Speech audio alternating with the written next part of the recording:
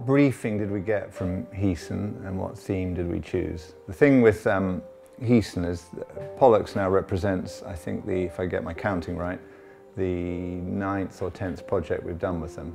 A sense of knowing what each other wants and needs is really strong, and they give us a very free hand in how we go about the interior design of these projects. So with Pollux, and indeed her sister ship Castor, what we majored on was just a really kind of calm and smart and sophisticated look. So rather than me just talk at you, I thought it might be interesting, here we are in the slightly messy and disorganized Bannenberg and Rowell sample room in the back of the office, which is, you might be able to see, is packed full of stone, glass, timber samples, everything else. So we've got out a pretty good cross-section of the architectural finishes and hard finishes that are involved on, or have been used on Pollux. So you'd come on board on the main deck, really, joining the boat from the passerelle at the aft end, starboard side, up onto the main deck, walking past the built-in exterior seating, and then into the main saloon through a powered pair of glass sliding doors. And entering into the main saloon. So that is finished in a kind of pair of contrasting timbers, eucalyptus, pale eucalyptus and dark stained eucalyptus. We've got an interesting and pretty chic chevron timber floor in there. You come in through the aft end, and on either side of you, you've got full height joinery elements, which are bookcases on the port side with storage below. And on the starboard side, we've designed in a kind of integral bar unit.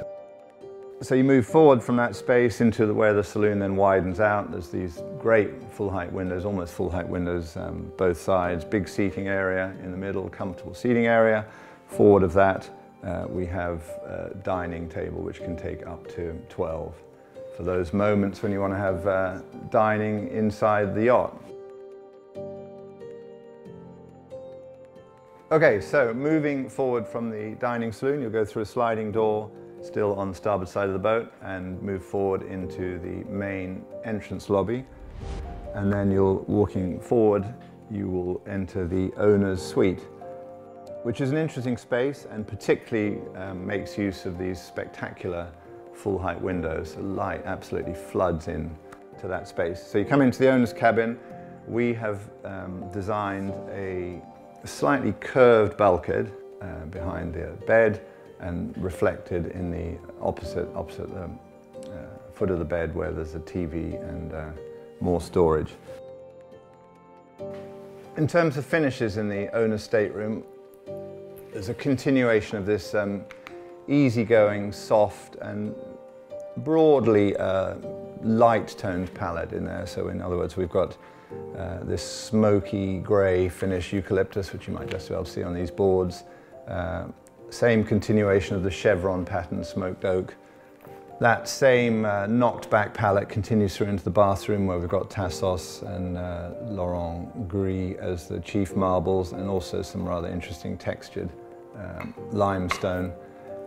So overall the effect is, I hope, calming, but not just super bland and anonymous. So let's double back from the owner's cabin, move back aft again to the entrance lobby, and then we'll take the stairs, the sculptural element we've designed carefully with leather treads, which spirals its way up to the wheelhouse deck, and takes us into the Sky Lounge, which we've designed as a versatile space. There's a freestanding bar, and you could just sit there, look out these very panoramic windows. There's comfortable seating, but very much a continuation in terms of architecture and other hard finishes, the same smoky chevron floor. So there's a real sense of continuity connecting all these spaces. So moving forward from the Sky Lounge, if you chose to do that, it moves on your starboard side. There's a 5th guest cabin, what they call the VIP cabin. And then of course, feel free to go forward to the wheelhouse if that's an area that you're interested to be in. Let's move down to the lower deck.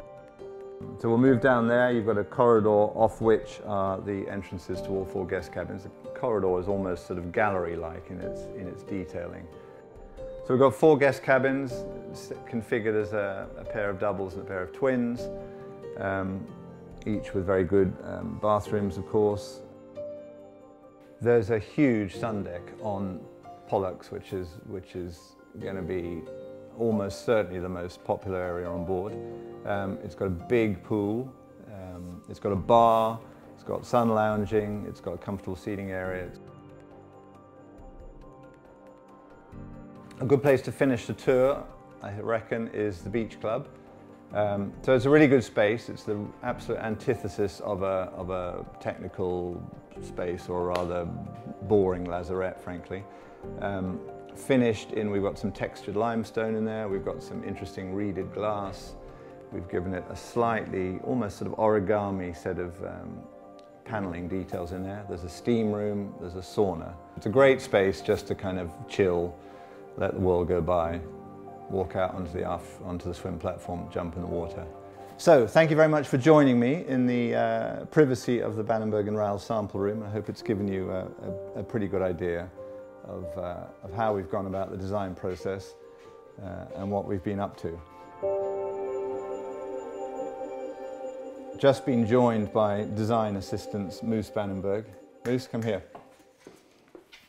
It is generally kept out of the sample room, chiefly to avoid chewing samples or other outrages like that.